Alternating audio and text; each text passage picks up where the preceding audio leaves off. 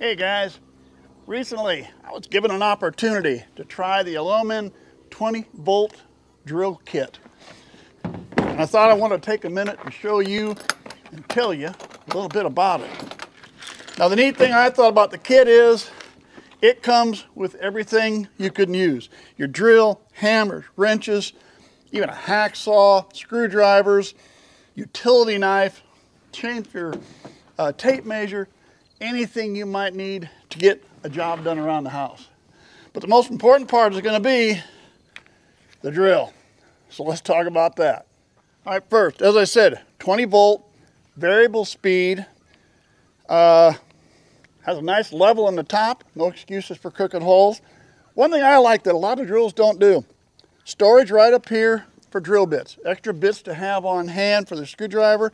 I like that. I figure it's always easy to do. Nobody does it. Now, first thing you're going to ask is, how does this compare? And that's the easiest way to know. Something you know, how does it compare to that? First off, I'm going to say this is a household drill. All right, you're not going to build a house with this drill, but it'll handle the maintenance and the DIY projects you have around the house. And for comparisons, I'm going to compare it to the DeWalt. This is the DeWalt version. This is also what I would consider their household version. Variable speeds, pretty much the same way. The DeWalt runs a 450 to 1800 RPM variable speed. This runs an 800 to 2000 RPM variable speed. The DeWalt has a battery with a 1.3 amp hour life. This has a 2.0 amp hour life. So I'm going to say these are fairly similar. Can't tell you about a torque difference. As far as batteries, they seem to last about the same. Had a project I was doing. I used this one. I used that one. I ran both batteries down, brought them inside, hooked them both back up at the same time, and within about an hour, they were both charged up. This says it'll charge in an hour. I'd have to say it did that. So again, not a big heavy-duty commercial drill, but it does equal what I consider, or close to, the DeWalt household type drill. Not bad in that respects.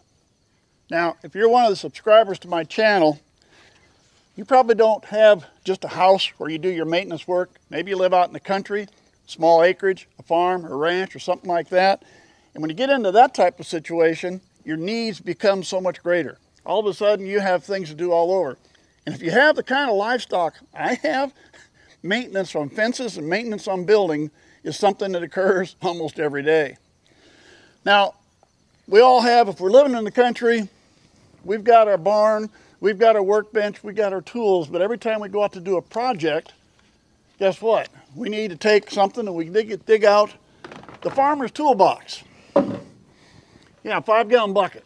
If you're out on the farm, you grab your 5-gallon bucket, you pick out what tools you think you're going to need off your workbench, and then you head out to the job and you find out, well, you're missing some of it. To me, I think this toolkit is going to be great because as it sits, it's going with me everywhere I go. Whether I'm working the house, or whether I'm working here in the barn, or I'm out here finishing up the run-in shed, or I'm at the far end of the property working on fences. So for me, the greatest feature of this is I can take this everywhere I go and I've got everything I need to get the job done. Now, again, I live out in the country, so there may be a few changes a person wants to make, such as the plastic anchors and screws you'd use for hanging pictures on drywall in the house. It might not be quite as much use for me as it would for you, but the nice part is I can take that. I've got extra storage space here. I can even take the charger out, have more storage space for more plastic containers. I can fill them with screws, nails, and the always fencing staples, something if you got livestock you always need. So you can change that, customize it to what works for you. You might make a couple changes. Drill bits, sockets are all metric. So if you're in the US, maybe you say, I don't really need the metric, though anything more and more all the time we do. Nice part is socket sets, they don't cost very much. Matter of fact, I bet if I go back to my workbench, I'll probably find 4 or 5 socket sets. so I can easily change over to the socket sizes I may use here. Either way, I think it's a nice product. It worked well for me, and I think it should work well if it's something you could use. You will find a link down in the description where you can order one, or if nothing else, you can look at the website and see some of the other products that they have. Hey, thanks for watching.